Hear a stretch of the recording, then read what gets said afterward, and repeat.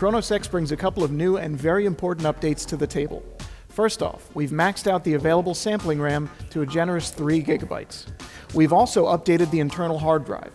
So now instead of a 30 GB drive, you actually have a 62 GB internal solid-state hard drive. This means you can store more hard disk audio recordings, more of your own sampling content, and more optional EXS libraries. And we've given you plenty of reasons to want those new libraries because Kronos X also includes demo versions of Korg's EXS libraries. So you can try them out, play them. The sounds will periodically fade in and out while they're in demo mode, and you can authorize them right on the Korg.com site. Let's take a listen to some of those sounds.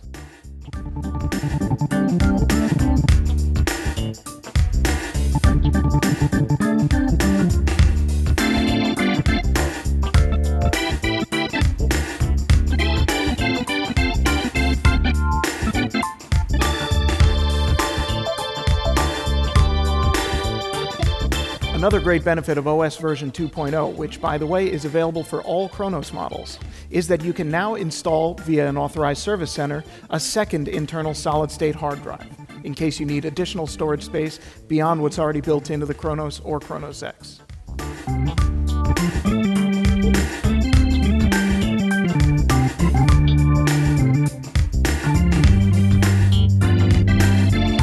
In addition, you can now plug a USB Ethernet adapter into one of the available USB ports in Kronos.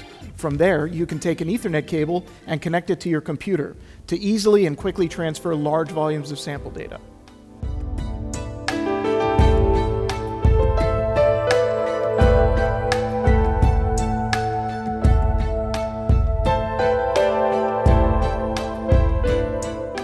As a final reminder, please make sure you check out the previous Kronos video for a more in-depth look at the features that are shared by Kronos and Kronos X. Once again, I'm Formidoni for Korg USA here at Kraft Music. Thanks for watching.